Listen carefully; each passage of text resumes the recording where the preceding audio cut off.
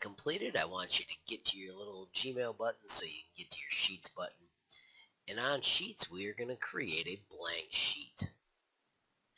When that sheet launches, I want you to call it Fun Chart and put your name after it. Alright, I would like you to skip one cell, and I'd like you to put name, and then you can put goals and assists. You can put songs and albums. I don't care what two things you put out here, but you do need two things that you can have numbers. And then below the name, I want you to put 5 people that would fit that. They can be real or they can be fake. I don't really care. But get 5 of them, and then fill in these numbers with numbers less than 30, just because that makes our data work better. The numbers do not matter. I just want them to all be different.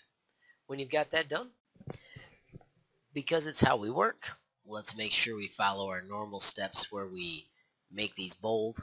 So we're learning the bold. And then I'd also like them centered. So find the horizontal align. Let's shade that in so it looks a little fancier.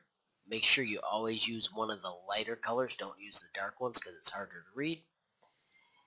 And now we've got a nifty piece of data, but we need totals by person, and we need totals by the group. Totals are pretty cool. You just click the box below. You find the formula functions, and a total is another word for a sum. When you do the sum, it says where, and you grab the part you want to add. So we want to add from B3 all the way to B7 and press enter. And then we want to add these as well, so we're going to use the cool autofill to just drag that to the right. We're going to make those more visible by making them larger and more bold, and then we're also going to shade in those boxes as well. And last but not least, let's center them. Alright, let's do one more formula. First, let's write total here, and then let's write average on this line. Let's make those bold, and let's move those to the right. That way they're closer to the cells where their numbers are. Watch quickly as I do the average for you. We click this button, we choose average. It once again says where, and we grab the cells that we want. So B3 to B7. Make sure you don't grab B8 because that would be the number for the total, which would be silly. So our average goals on my silly numbers were 12.4. Don't forget the paint format tool. We can simply click that and copy the format down below. So now they look the same. And then grab this autofill and drag it across in your formats. So in my little fun playful sheet that I made, they average 14.2 assists and 12.4 goals in my group. Yours can have different numbers. Just remember we want to keep them below 30 for the next part of this project. At this point, I want you to go up to the 1. Right-click right on the 1 and insert one above. Select by going in the middle. Notice I'm not clicking. I'm in the middle of A. I'm clicking and holding. That way I selected those 3.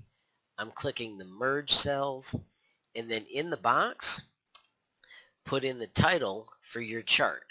Now I'm going to be funny and pretend that mine was hockey, even though I had soccer type stuff listed there. You can put whatever you want. It does not matter. Just fill it in.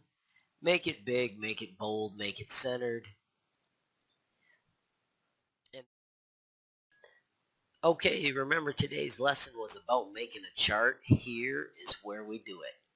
Practicing selecting again. This time we grab from name. Notice I did not let go. And we stop at the bottom of the assist. Do not grab the totals and the average. Scooch on out and find the chart button. Hit insert. And notice it automatically figured out that we were tracking goals and assists. It picked smart numbers, it put our names underneath, and it showed goals in blue and assist in red. This is the smartest kind of chart for this. You could fiddle around and pick but I don't want you to. I want us to stay back with the recommendations of goals and assist. And hit insert. It plops it right in the way, and I'd like you to promptly move it to the right. And then I'd like you to click on one color bar and change it to something you think is cooler, and click on the other bar and change it to something you think is cooler as well. So you can just experiment with how you can adjust your chart to make it say what you want. Of course, with me, I like my blue and silver, so there you go. When you get your page looking like that, have your neighbor take a peek at it, and then I'd like you to both, if it's approvable, give me a quick look and give me a thumbs up so I know that you're done, and you can go to work on your module lessons.